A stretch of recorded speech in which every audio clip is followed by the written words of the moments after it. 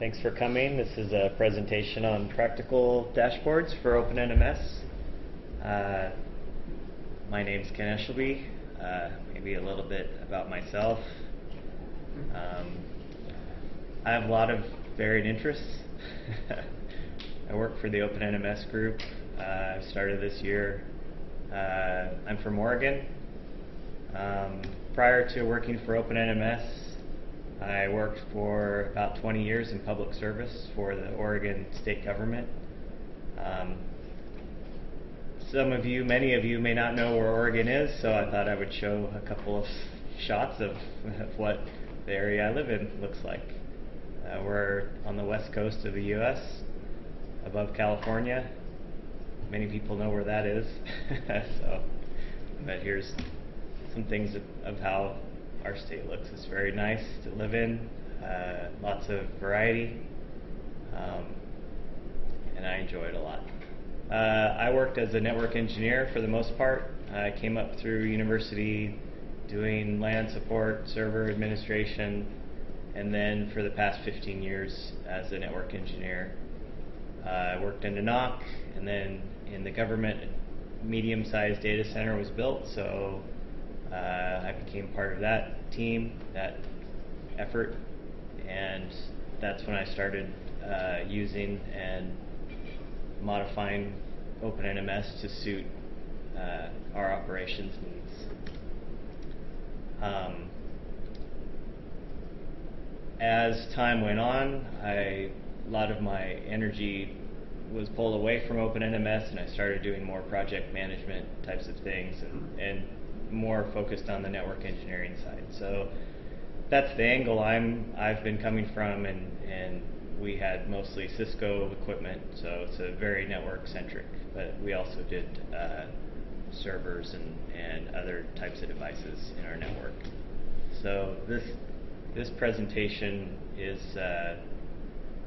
mostly about how to take the information that we had and get it to a certain audience of people in a way that they would find useful.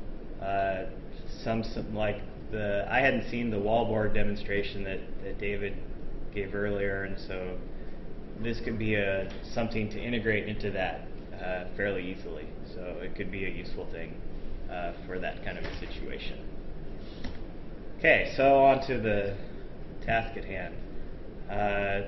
So the goals of creating this dashboard is to bring forward information that's useful and actionable. There's a lot of work involved in that, and this is not an easy task. We had maybe a deployment of 2,500 network-related devices, maybe 5,000–6,000 overall devices. So taking all that and distilling it into a actionable and important prioritized type of view was tricky. So using a dashboard was one way to accomplish bringing that information to a help desk person, an engineer, an analyst, a manager. So you have a lot of needs in your network or in your OpenNMS system. This is the biggest problem in larger deployments that OpenNMS sort of is built for. You have a lot of pieces of information at any given time, and when you have high impacting type of outage, you have even more pieces of information, and you need to work hard on reducing that to useful information. So it takes a lot of time, years, and critical thought to accomplish taking the useful things so that people can find root causes of problems and fix them efficiently, quickly, and hopefully prevent it from happening in the future. So the key point here, I think, is the bottom paragraph. Noise reduction is not throwing out lots of pieces. it's a balancing act. It's kind of a dance that you have to really go through all the inputs into your system that are coming, that your OpenNMS system is collecting or bringing in, and all the pieces that are being sent to it. And you need to take that whole jumble and turn it into something that makes sense for whatever needs you have. And working for the OpenNMS group, I have found that many different organizations have very different needs. So this is a difficult task. It's difficult to make a template to say, here, do this. And so, in a simple way, events are kind of the lifeblood of OpenNMS, and you have options to manage them, and that's what this long line is about. You can define an event, and you can apply a behavior to that event. And so this is kind of the first round in how you would go about managing all of your event that come into your system, that your system uses. It pays benefits to put lots of effort into this and to understand the scope of your events and the volume, and how to take all these pieces and prioritize and decide what to do with them. And this never ends. You do not set and forget. And I'm talking again about larger environments. You have to continually revisit these things, and you add new devices, and they bring on their own set of challenges and pieces of information. So this never ends, and I found it a puzzle and very fun and challenging. This is a system where no event management happened because at the top are generic enterprise default traps, and they number in 14.5 million of these, which tells me that none of the traps, or very few of the traps, were defined, and they were not managed. They were not discarded. They were not formatted into other, more clearly defined events. And so what can happen in this situation is you can fill up your database. If you have a fairly limited size allocated to where your database is stored, you can run into trouble here. So this illustrates the need to manage your events and deal with noise in your system. You can also get away with this for forever if you don't have many things, but I recommend staying on top of this. So in our case, the main goal, so we built a data center, which is a trick inside of any bureaucracy. So putting together the organization, allocating people and resources, budget, to go from existing organizations into a new one. It's all political. It's very difficult. And as such, when all the technicians came together, we had to determine simply what was out there was the first trick. So we started with the most basic idea of, we just wanted to know what was down, because that's about all we could handle at the time. It's very reactive. It was very rudimentary. We'd be giving tickets to people who came from a certain area if that was the equipment that went down at first. And as time went on, we got better and better at this, and we wanted more and more detail, and we developed our approach to information we received. So as you do that, as you decide that you want better detail information, it increases the complexity of your system, and it gets difficult quickly, but it's very worthwhile to put the energy into that kind of effort. It pays dividends, the effort that you put up front. And like I say, this is a continuing effort. You never really stop doing this.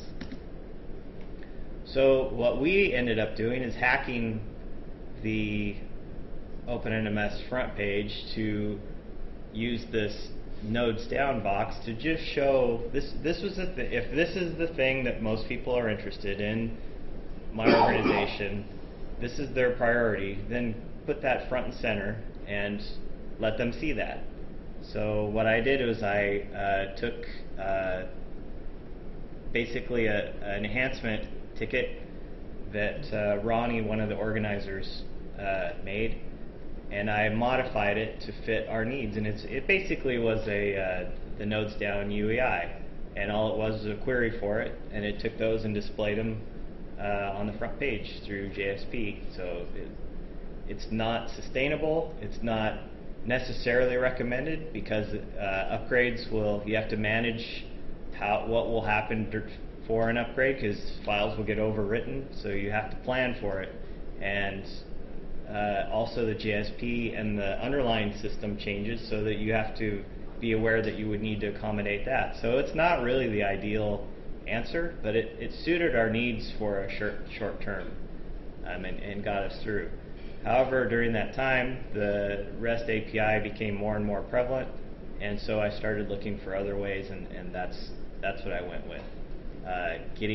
Pulling this type of data out of the database and then being able to display it externally in a form that we could use, and our help desk could use, and our engineers could use. So it suited our needs very well. So if you want to go find out more about REST, you go to the OpenNMS.org page and in the wiki, and there's a very, very good page on all the details of what's available in REST. You can control things, you can get information, you can delete things, so you have some flexibility there. And for me, looking at it,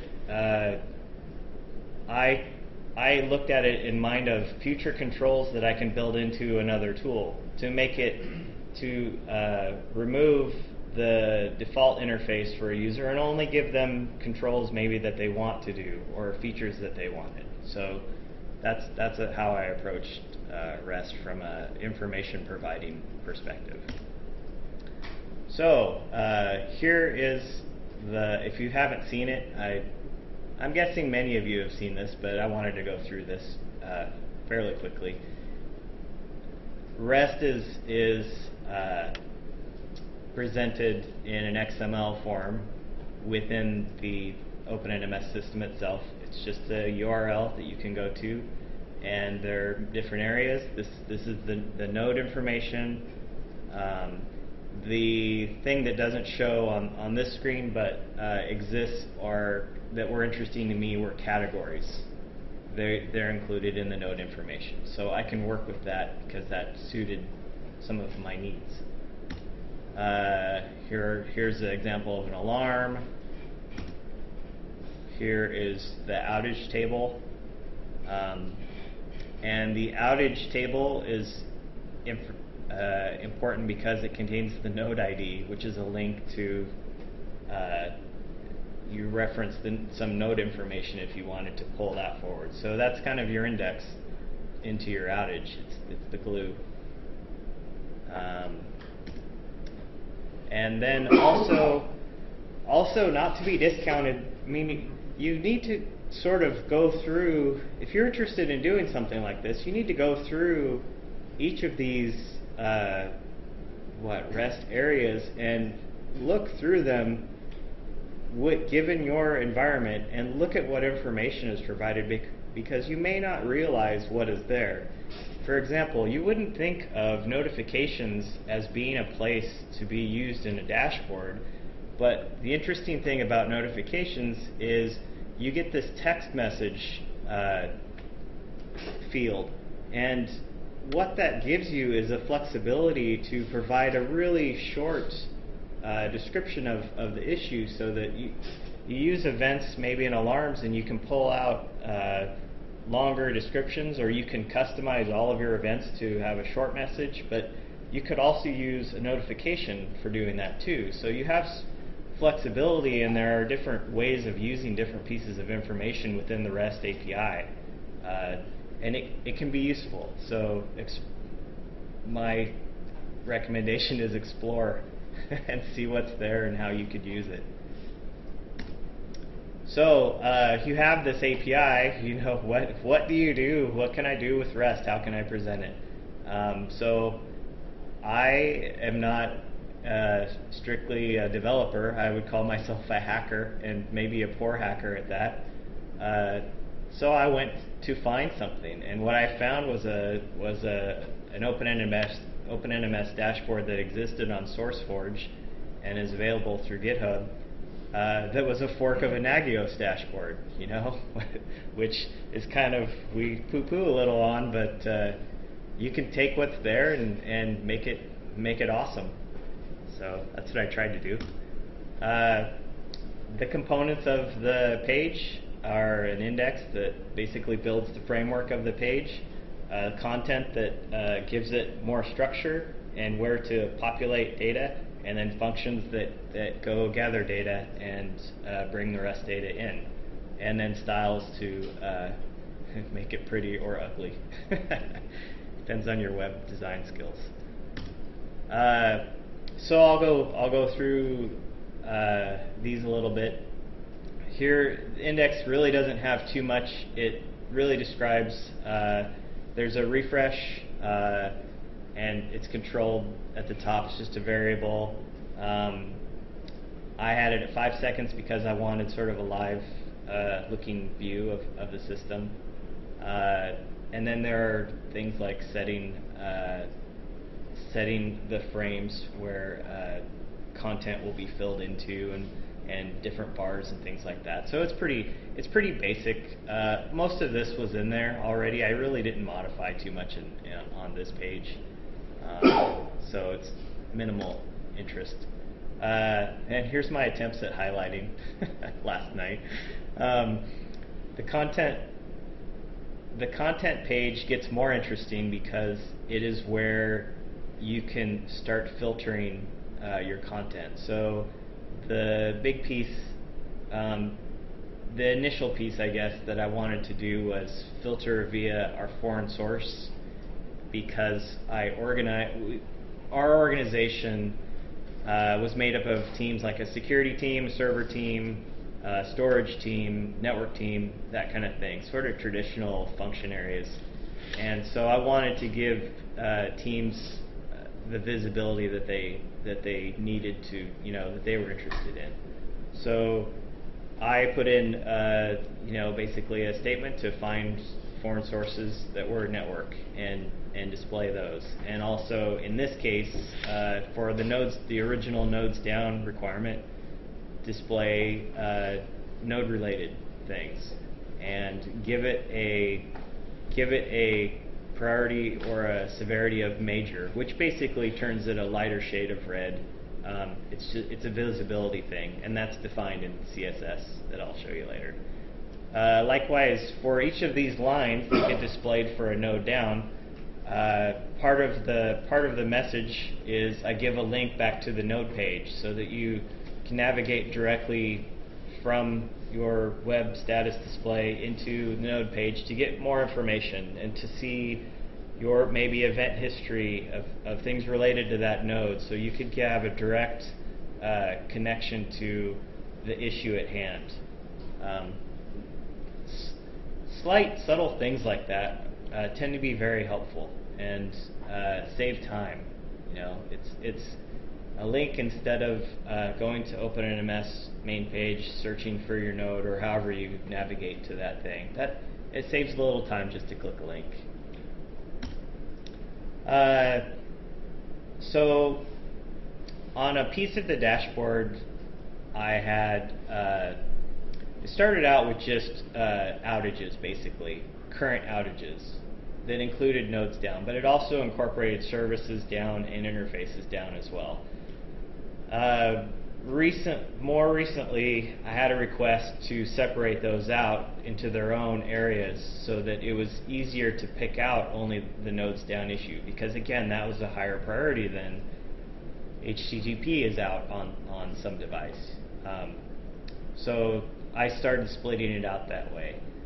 And then in addition, and this was built into what the original dashboard that I took, was this recent outages, where you looked for in the outages table for if the outage had not, if the service had not been regained, then it was still out. However, if it did regain service, then it was good. It was operational. So what this section did is it pulled out the recent outages that had recovered and gave you a context of recent outages, so that you could look at current outages and see a relationship to outages that had just occurred in the recent past, and you could give yourself sort of a snapshot of a history of what had just been going on, so that you could, before it disappeared, you could see things that had recently happened. It's very small, very helpful piece to display on a dashboard. So that's basically what this section of code is. I don't know. How about this? Raise your hand if you have familiarity with working with PHP. Right? So it's not. Yeah, right. So some of you have been forced to use PHP.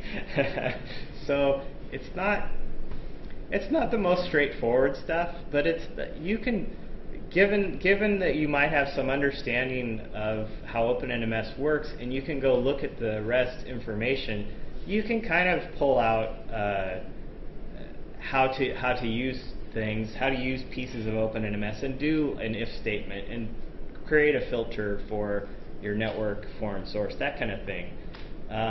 And you can go figure out the structure of an if statement online somewhere, or go through Code Academy and learn all about PHP.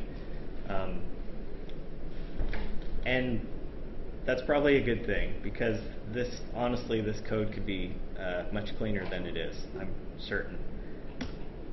And then, so basically the outages were things that I tend to group like functions. Like, I'll go into the node page and I'll rearrange where things are, because I wanted something like informative things in one area and status things in another area. So I would rearrange things on that anyways. I was a little obsessive about things like that. I wanted to generate an experience for a user that they could identify what the information is that they're looking at, kind of in a familiar way or a contextual way, so that one piece wasn't in one area and another piece isn't in another area. So that's my approach in general, is how can I make this more easily understandable to any user, or hopefully manager, but that's a whole other ballgame.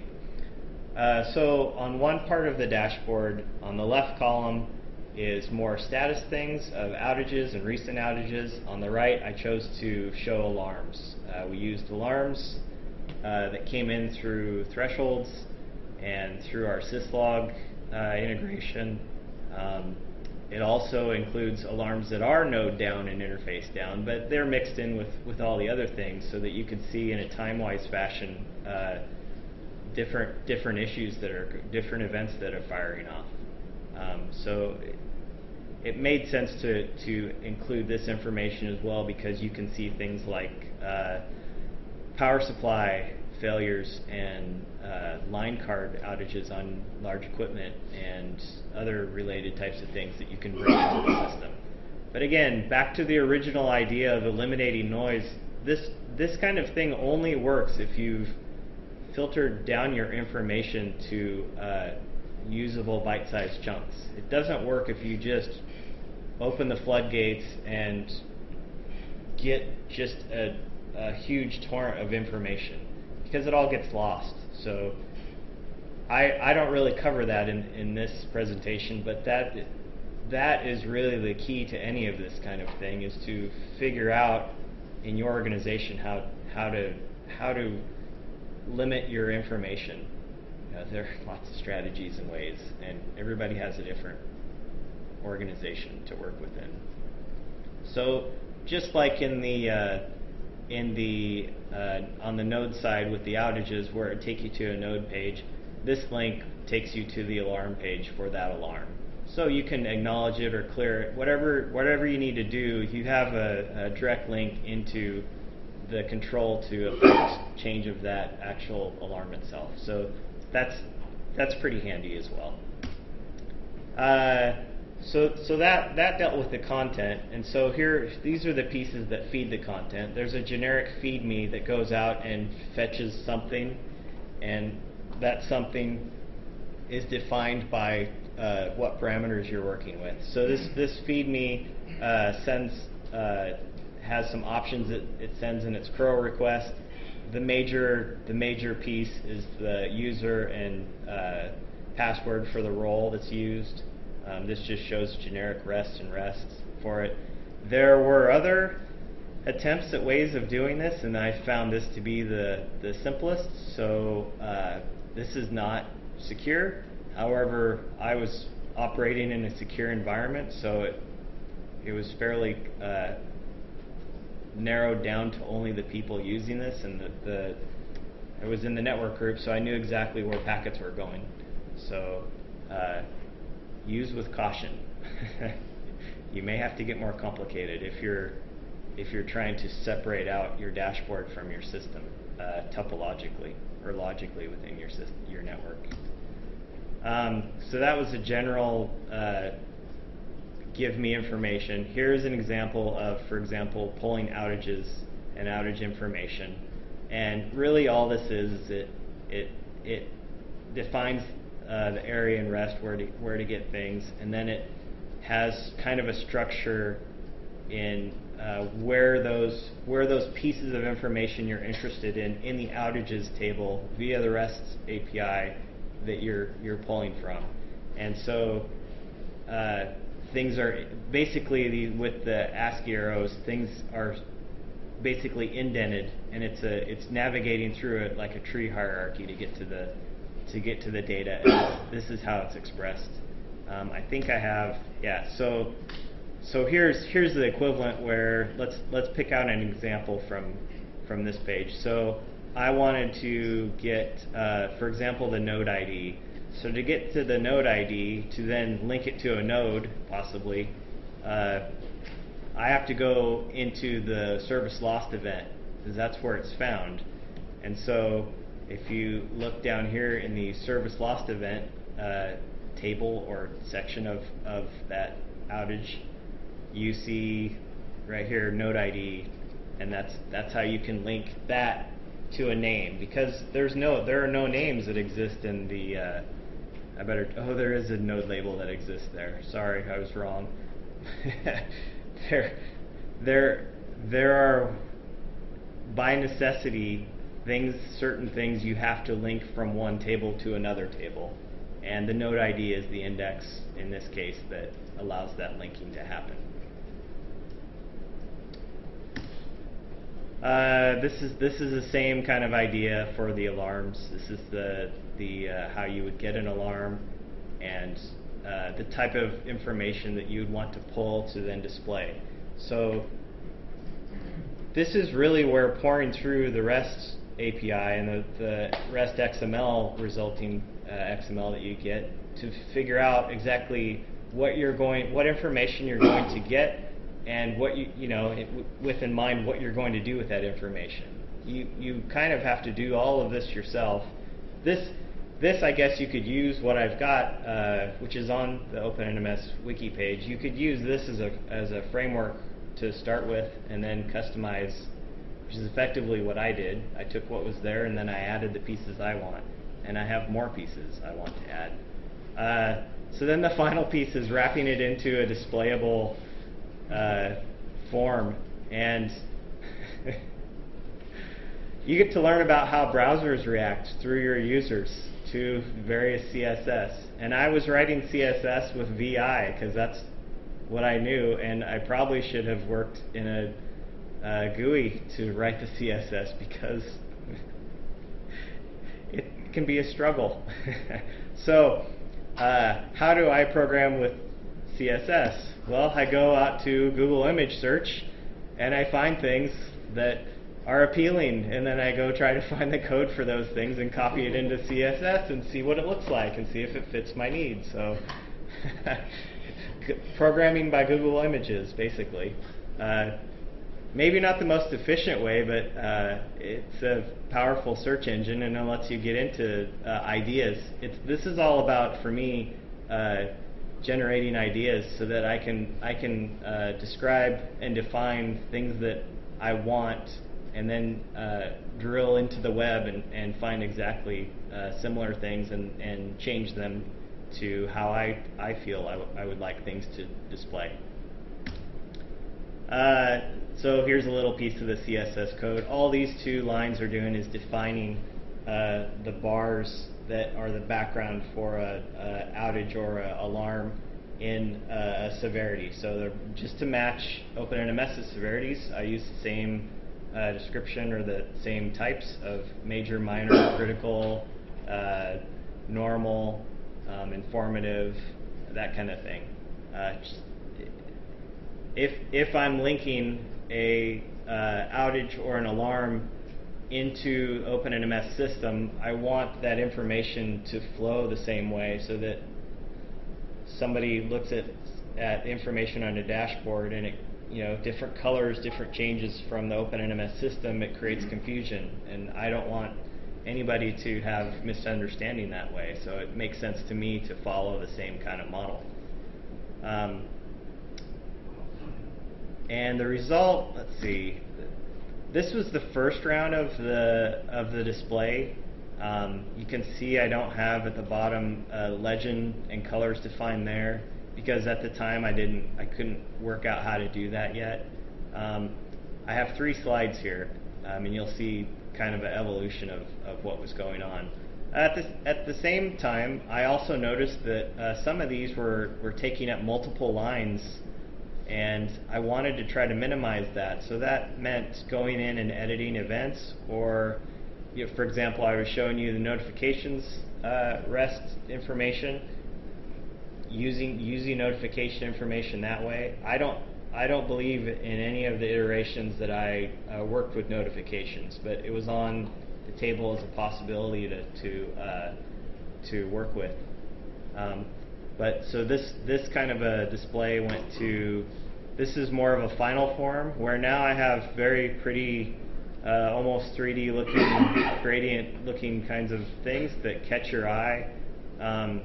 You can see that for the nodes and the outages, there's a link there which goes to the node page. Similar with alarms, it'll go to the node's alarm. Here's a syslog message that talks about we had a recurring issue with an ASIC on one of our core switch blades. So this kept recurring, which made it great for a dashboard because I could show it as an example. But this is close to the final form, and I ended up, maybe not the best approach, but it was the initial approach. Is it allowed me, this one was catered just to network related information. An evolution that I don't show was in the outages, I split it out by node interface service, and you don't see the recent outages, but you can see that in this one. Here's an example of the recent outages that were occurring when it was sort of a quieter time, fewer outages going on. But that's the result of that effort to bring people information in, without sending a lot of emails, to possibly have up on a static display somewhere in the operations center, and give them a quick glance at what's going on. One thing that we had a need for was we had a concept of critical issues, so we would categorize and label things to match that. Backbone interfaces could be considered critical, so they would get elevated severity and priority in the system. And you could kind of model that, because you could categorize it as critical, and then I didn't get to this point, but in theory you could bring in those critical items into the dashboard and show it as much more vibrant red kind of a color. So this is sort of the state that I left it in. Actually, this is closer to the final form that I left it in. The to-dos that I wanted to include in this is the ability for a user to select which filter. The filters in the PHP code here are static. So I wanted to have radio buttons or some kind of checkboxes so that people could select categories, or there would be a search bar so they could just type in ad hoc type of a category and filter on different criteria. That gets more complicated. If your devices have many categories associated to them, there's some complexity in the code to address that. So it's more work, but it's pretty interesting work, I think. So that's I think that's it. Are there questions? Are there discussion? I've got a question. Sure. So after you've done this, have you upgraded OpenNMS underneath? I think you have. What experience have you had? I had a 110 system and a 112.1 system, and it worked the same between the two because the REST API didn't really change. The REST API was added to more than reconfigured, so there weren't any problems. And this is again in the original effort, right? This does not carry over, this type of between versions. This can very easily cause problems for you. So then upgrades I wanted to get away from having so much dependency on changes for between upgrades. This system had a lot of customization anyways that caused other kinds of pain, but REST was an area that I felt I could rely on 100% of the time. I've never had a kind of a questionable, did something just happen kind of a moment. So I'm really comfortable with this. Yeah? Did you run the PHP server on the same server that operate OpenNMS? On one I did, and on the development one I ran it on a different server. They were all within the same management subnet though, so there wasn't any real tricks to getting that data connected. The overhead that PHP introduced?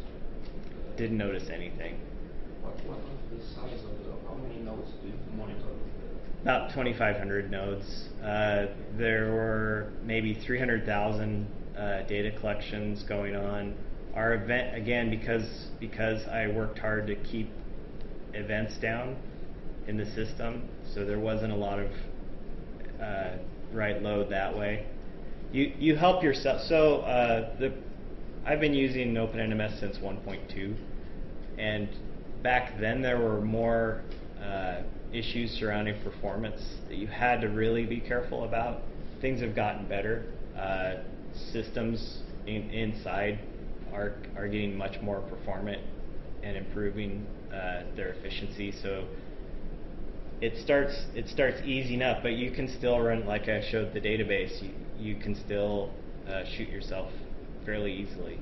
So my approach was to monitor as much of the server itself as I could so that I could see how maybe an upgrade, a version change would affect how much CPU resource and memory and the Java information in the database, all these different things that can change if you add collections, if you bring in whole new clumps of traps or syslog messages, types of things, how that impacts your system. So I learned to be very on top of that and try to understand, in the middle of the night I would get this spike in CPU for 2 or 3 hours and I couldn't figure out what it was. Well, it was on a large database, the statsd report that would run in the night to say the top 20 most used interface, for bandwidth, right? And so finally I found that. I said, that's what that is, right? So you can choose to turn that off. So yeah, the PHP itself, very minimal. But the access is from the database, no? The REST extract the information from the database. Yes. Postgres is very efficient. It doesn't, 8.4 and especially 9 has been really, for our size, our database was 2 gigabytes for those 2,500 nodes. I brought in lots of syslog and had, I guess, a normal amount of events going on, ups and downs and service outages. I tried to trim everywhere I could, and again, this is a long, many years effort and continuing, so it's always continuing managing of the system. Yeah. So no problems, but no problems, asterisk. On the first year, I think. Yeah. You can see, if we had an outage, if we had an area outage that affected, 100 nodes, this is maybe not the most efficient way to handle that kind of a thing. So it's not the magic bullet. It's just one more tool that you can use. And this is more of me looking at it day to day, having it maybe on a small screen somewhere or in a rotation, or just something that something I breeze through. Like I typically work in virtual desktops, so I'm doing a lot of switching desktops around. So as I'm doing this may be up in full screen on one of them, and it catches my eye, kind of a thing. So for me, that's how. But for the help desk, they would have it up on one dedicated screen, and it was set up so that when they saw red, that was something they had to deal with. So. One more question. Yeah. What was the feedback you got from the users? Very positive. It tended to be difficult to get, and these were probably just the nature of my users. How can I make it better? A lot of these things I had to come up with myself and push out into the field and say, what do you like about this? What could be better? That kind of thing. But a lot of positive. I got a lot of interest in when something went wrong and they couldn't figure it out. I wouldn't always point to this because there was much more in the OpenNMS system itself, more information for investigative stuff, but this was one thing they could switch to if they're used to using some other mechanism. They could switch to verify, is this showing what this other thing is showing as well? Or is this showing more or less, or that kind of thing.